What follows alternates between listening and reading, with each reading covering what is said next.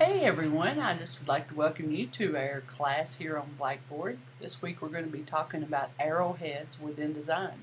I have already created a handout, as you can see here. This is the handout that I have available for you. If you'll just go to the assignments area and click on the folder, I think it's called Arrowhead Exercise. Click on that, and the first thing you see there in that list is this handout. You can click on that.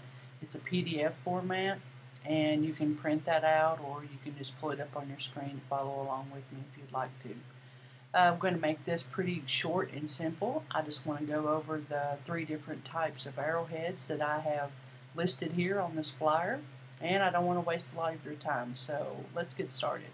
The first one is a pen tool, working with the pen tool. Not sure how many of you are familiar with this. Pen tools are usually used in vector programs such as Illustrator. There is pen tools in Photoshop and also in InDesign.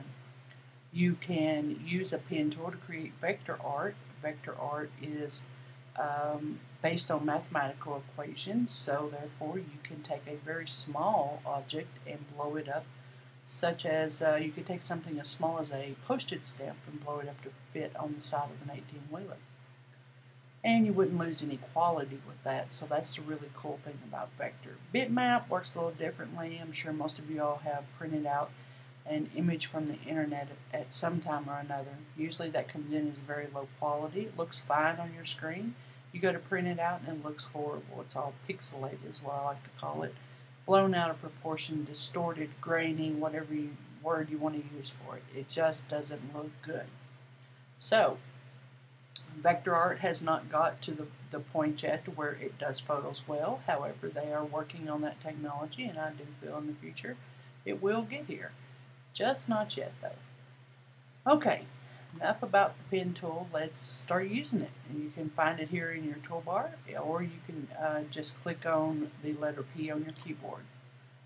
Do that, and if you've used the pen tool very much, you know you have to click and drag to get curves. So I'm dragging and dragging, and there we go, and that's enough. Okay, I have them in a nice little squiggly line here. Now the next thing I want to do is I want to pull up my stroke panel. If you don't see all the options that I'm seeing, just click on this drop down menu right here. I can go hide options. You might only be seeing the weight. You are, just click on that and go to show options, and you'll get more features there. Okay, now I have this selected. I can change the weight. I can go from 10 points. I can go to 100 points. I could even type in, even though 100 is my top preset, I could type in 200. Now, I'm not going to be able to do much with that, so let's get it back down to something more reasonable. Just know that you could go way up in stroke size if you wanted to. Alright. I'm going to zoom in because I really want to show you how some of this stuff works. The miter limit is kind of weird. It is automatically set at 4, and what that is that means that 4 times whatever the weight is what it will take for the miter to go from a join miter or a miter join to a bevel join. And you're not going to use that very often. I don't think I've ever had to change my miter limit. Maybe once when I was using a very large stroke, I had to change that. So if your stroke is not doing what you think it should do, you know, if it changes on you, if it starts looking funny, the corners or something starts looking funny, then you might want to mess with the miter limit. For the most part, you're not ever going to touch that. Okay, so let's look at things that you will touch. First of all, there's cap. Now, right now, we have a butt cap selected. All that means is, let me click off this, because if I click off, if I don't have it selected and I hover, you can see that blue line.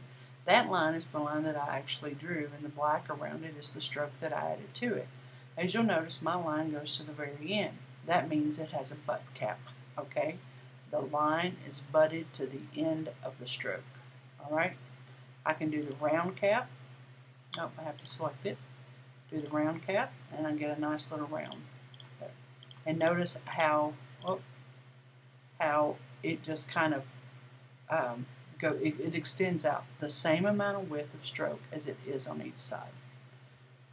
Select that again, and I'm going to go to projected cap. Now what this does is it gives me the same type of end as the butt cap does, except it extends out past that line. So it gives me a little bit more space. See how long it is there? If I switch on butt cap, notice it shortens. All it's doing is adding that stroke width to that. Okay?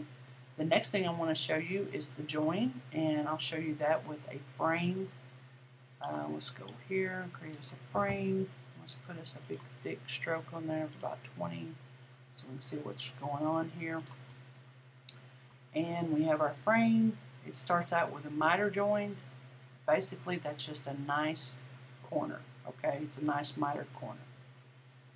If you go to round, of course you're going to get round corners. And if you go to bevel, you're going to get bevel corners. Alright, delete that.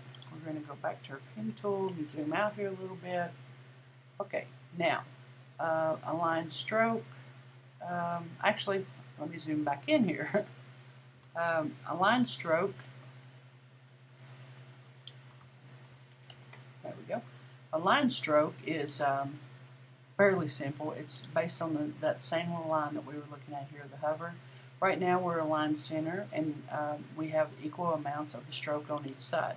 Okay. If we wanted to align the stroke to the inside, all that means is my line is right here. See, you can kind of see that blue line running there. And my stroke is all went to one side. Same thing with the outside. If I select that and click on the outside, hover over it, now my line is here and all the stroke is on the outside of it. No big deal, but if you're dealing with huge strokes, you might want to play around with that. Okay.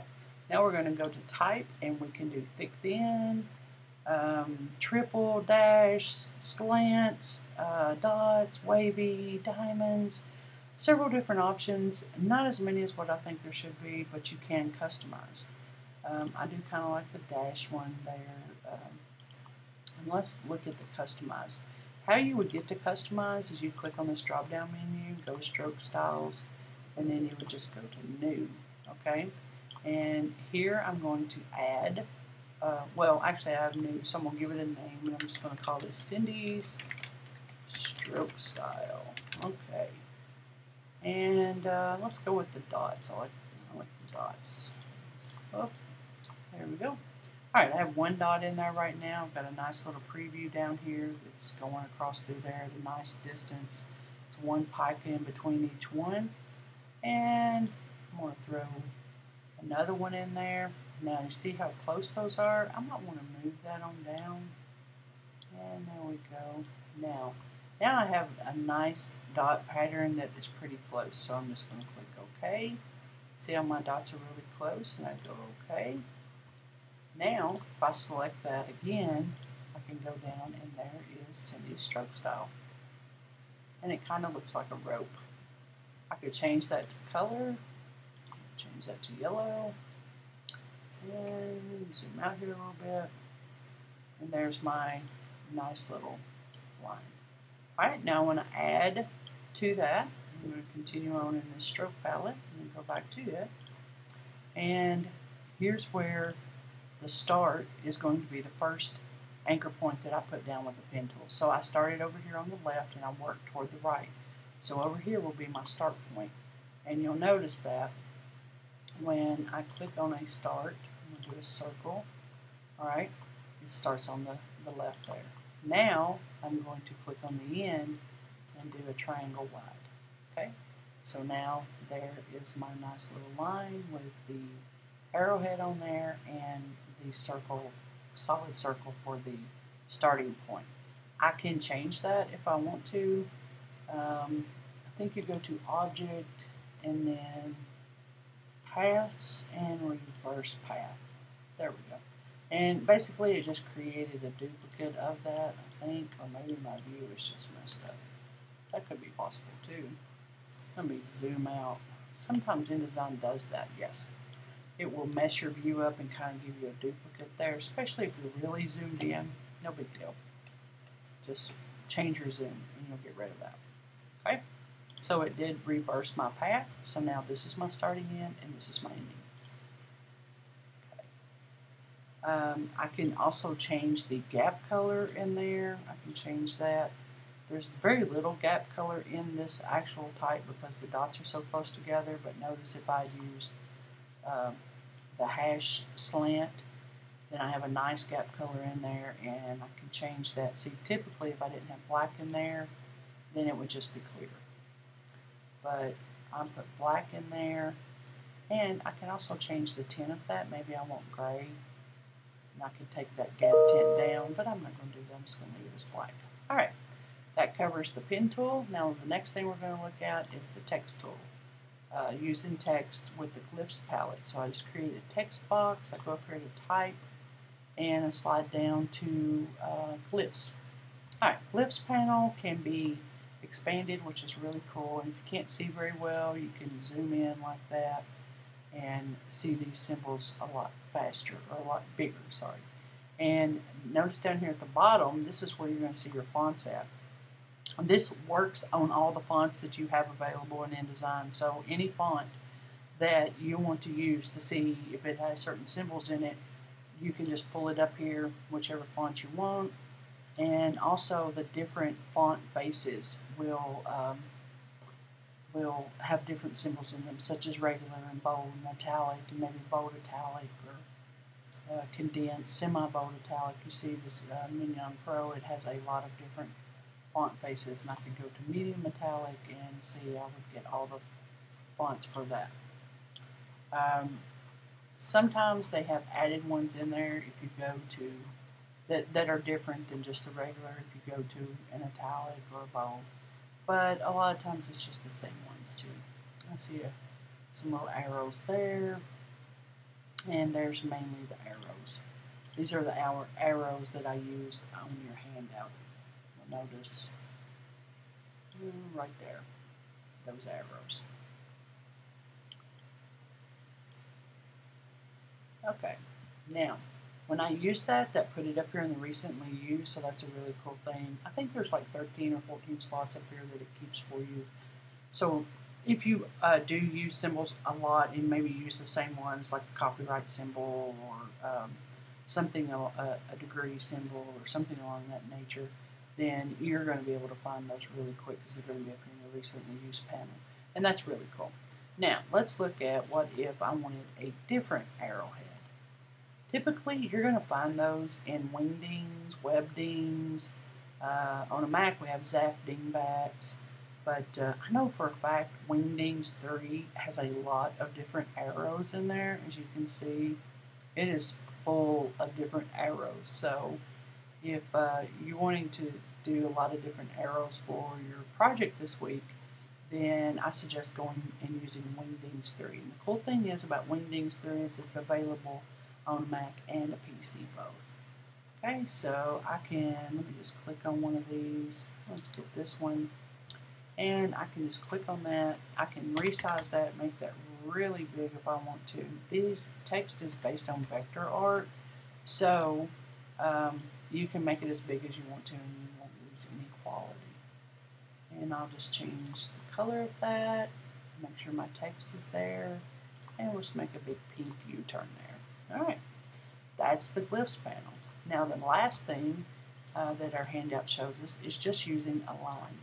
And you can access the line tool over here in the toolbar. You click on that.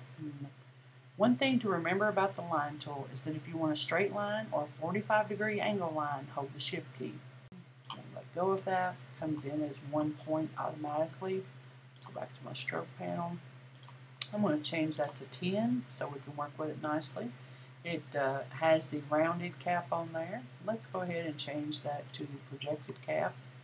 And I'm going to change the type to a thin, thick, or no, let's try thin, thick, thin. I like that one. And this time we'll start with a square, and we'll end with the barbed triangle, or arrowhead, sorry.